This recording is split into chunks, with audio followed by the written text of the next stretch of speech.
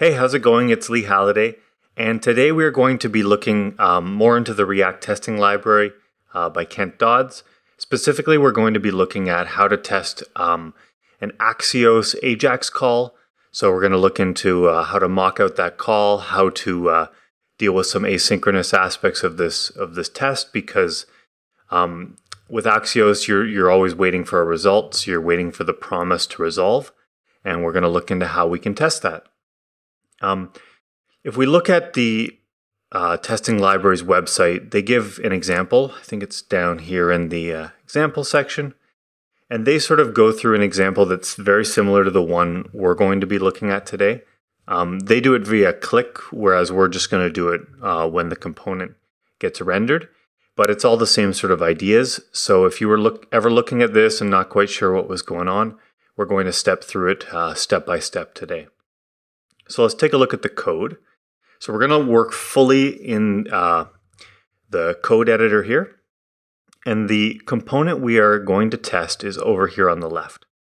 So it's a functional component that takes in a URL as a prop. So whatever sort of URL string that we want to fetch.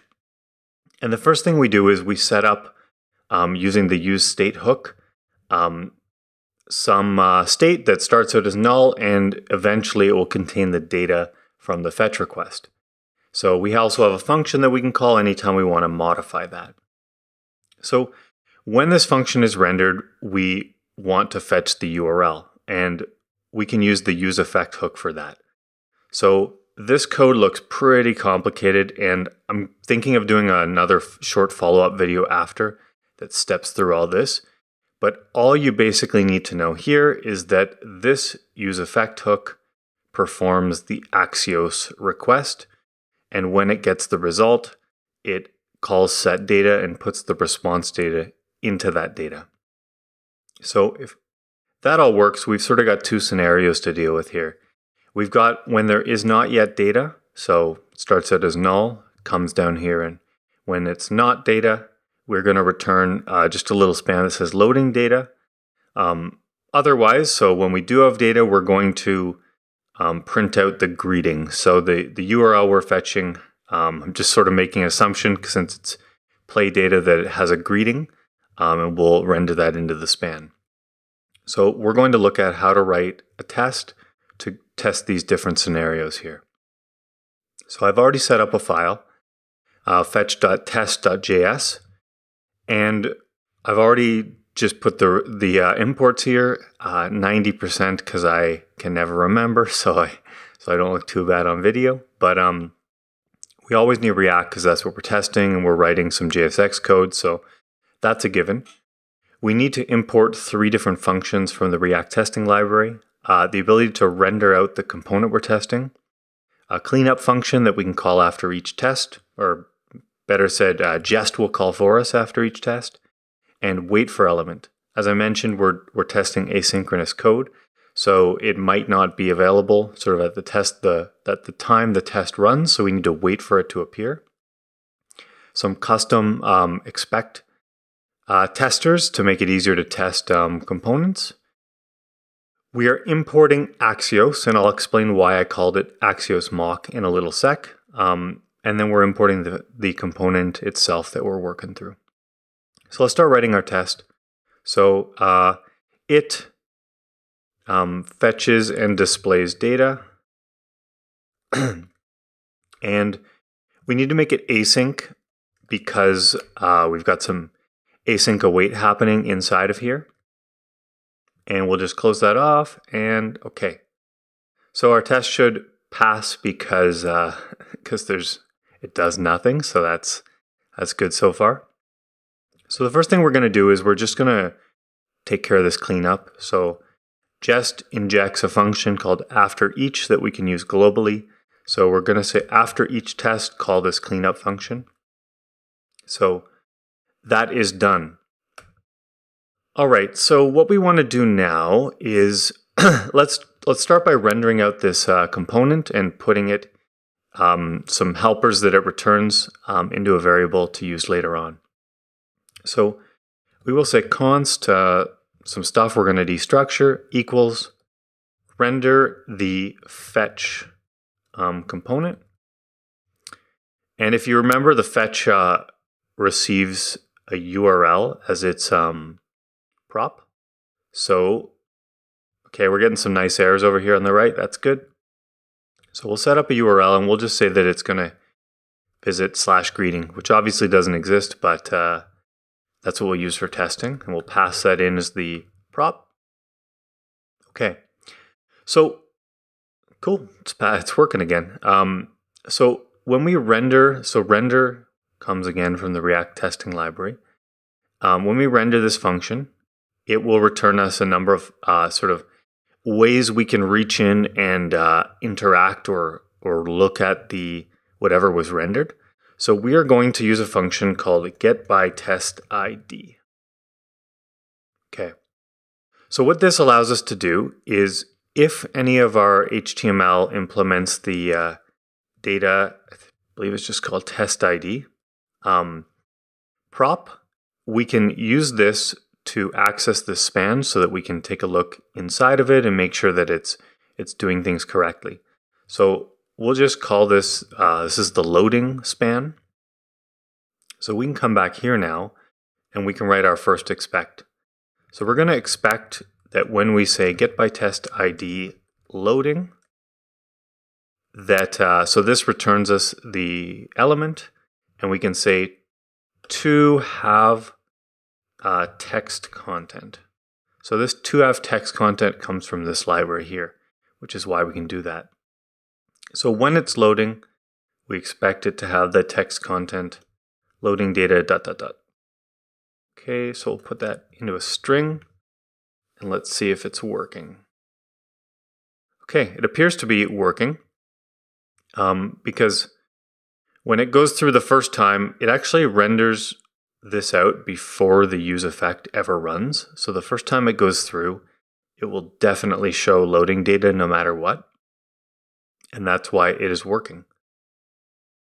So now we want to move on and we want to test that the AJAX call is performed correctly so that when we have some data, it renders out inside of this span here. So the first thing we're going to do is we'll just set up another data test ID and we'll call this one resolved. So this will exist when we have data. But we need to actually make Axios perform an AJAX call or an HTTP request. And during tests, we don't actually want it to go across the internet and fetch some data because A, that'd be slow, B, whatever website we're pulling data from might get angry. So what we're going to do is mock out Axios. And also, /greeting wouldn't work anyways because that doesn't exist. So we're going to mock it out. And the way you mock stuff out in Jest is that you can, so I'm going to open up my code here and I already have a folder inside of the SRC called __mocks __. So if you ever want to mock out a module, you can put it inside of the mocks, special mocks folder and give it the same name. So we'll call it Axios because that's what it is. And we need to sort of export a mocked or faked version of this Axios module. So we can say export default and we'll do an object. And if you look how Axios is used, it uses, it calls the get function. So we just need to make sure, because right now we're only using get, that we implement that. So we will have it return a Jest function. So that's like a faked out mock version of a function that we will have it resolve the value to something. So whenever you call this, it sort of auto resolves and it's going to have this value. So we're going to have data, and then right now we'll just put our data as empty. Okay, so just close this again because we don't need it. Give us some space. So here's our sort of mocked out version of Axios. So now in the test, when we import Axios, it's not actually importing the real Axios because it detected that mocks folder.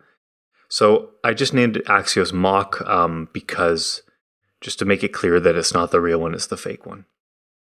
So what we can do is we can override sort of the global mock resolved value and give it a custom one just explicitly for this test. So we can do that by saying Axios mock.get, and get is like this fake function here.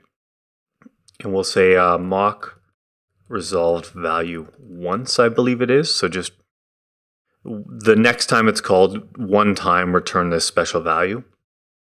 So we'll have data, and we'll have the greeting in that data say hello there. Like that. And remember that this is expecting a greeting field to exist. So that's why I set up the data that way. Okay, so moving on. The first time it renders through, it's going to say loading content, but then the use effect kicks in, and it's going to perform this Axios call, which is going to resolve right away because we've mocked out Axios, and it's going to update the state with whatever it was returned. That modifying the state will force a re-render, and it will come back down again, and this time we will have data. So it's going to return this last one here. So if it all worked as planned, we should be able to find this span by the data test ID and make sure that it has the correct value. So we got a little bit of an issue, and that issue is it doesn't appear right away. Because it's all asynchronous, and we want to wait for that element to appear on the screen. So that's why I had this imported up here, wait for element. So what we can say is we are waiting for the resolved span. That's what we'll call the span that we're going to get. And we're going to wait for that element. And what you do is you pass in an arrow function here that needs to return the element. So we'll use get by test ID again, and I believe it was called resolved. Okay, I messed up one thing. It returns a promise, so we want to await for this thing to resolve. So now we can come down here, and we can expect that the resolved span has to have text content. So because we mocked it out right here, we can just copy that down. Cool, and it still works. So let's add a couple more tests that are specific to making sure that the mock was called correctly. So what we can do is we can say we expect that the Axios mock.get to have been called times. Cool. So we expect it to have been called one time. And we can also say Axios mock.get to have been called with. So this is like when you called get, what arguments did it receive? So it received, remember we passed in this URL greeting, and that's what we passed to Axios.get.